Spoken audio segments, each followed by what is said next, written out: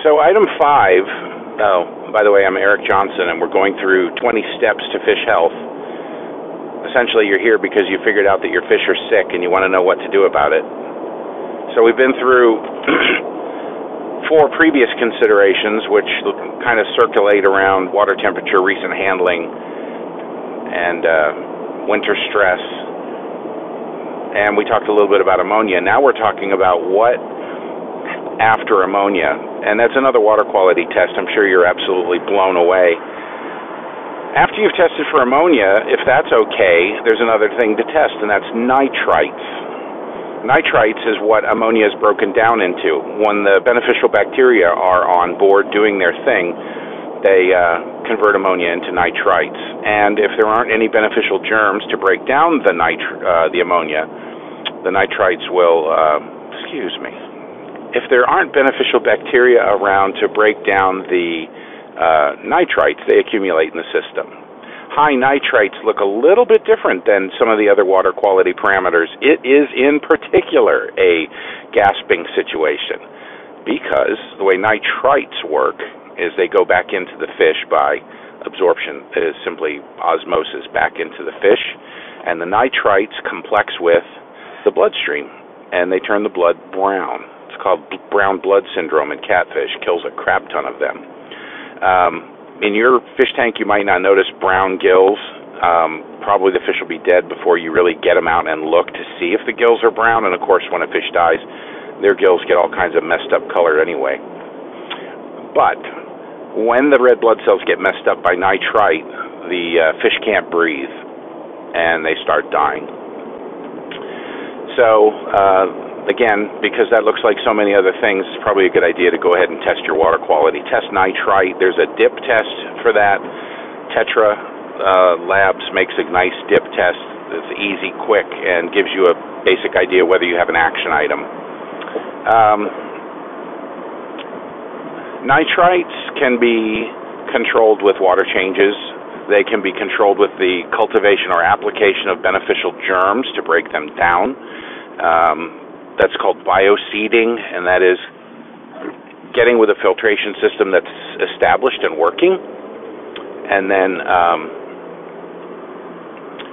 taking the filtration media, squeezing it out, getting all that brown, gross stuff in a bucket or container, and then just slowly trickling that brown, what I call filter squeezins, putting that brown filter squeezins into your recipient system. So it's a donor-recipient deal. And so that's a way of getting bacteria that can use nitrites and ammonia and nitrates, whatever. Okay, back to nitrites. Sorry, I digress. Nitrites cause the fish to gasp, and it can be removed with water changes. It can also be, the effect can be blunted with the application of sodium. Hang on. Okay.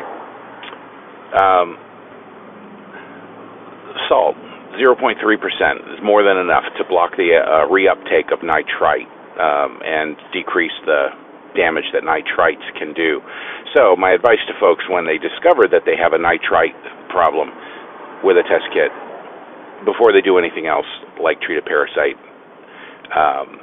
is to suspend feeding or reduce it so that there isn't as much nitrogen going into the system to cause a problem. Consider partial water changes. Salt the system. 1 teaspoon per gallon is adequate. For parasites, you'd use up to 3 teaspoons per gallon, but for nitrite blocking, 1 teaspoon per gallon is plenty.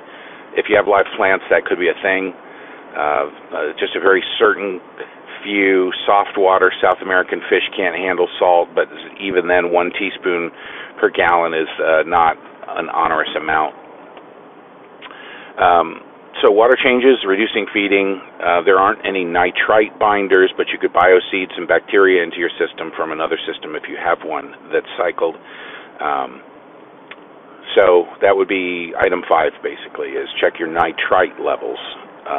It would be an indicator that the beneficial bacteria are not there yet. common in new systems or common in systems where you just put an antibiotic in the water, and the antibiotic added to the water killed all the beneficial bacteria, or at least killed enough beneficial bacteria to where you're starting to see a little traffic jam of nitrogen in the system.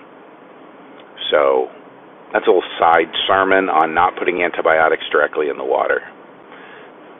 More than you wanted to know. Longest conversation about nitrite ever. And is this the one that started with Harley Davidson motorcycles?